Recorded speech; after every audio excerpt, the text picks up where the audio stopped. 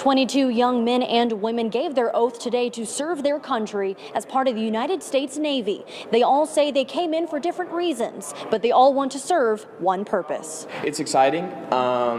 Definitely it feels like an honor. It's a privilege to have this bestowed upon us, and it's also very anxious and nervous feelings. They traveled from across the state to be sworn into the United States Navy by Vice Admiral Jeffrey Trussler. Vice Admiral Jeffrey Trussler says starting today, these new recruits' lives will be changed forever. They took an oath to the Constitution.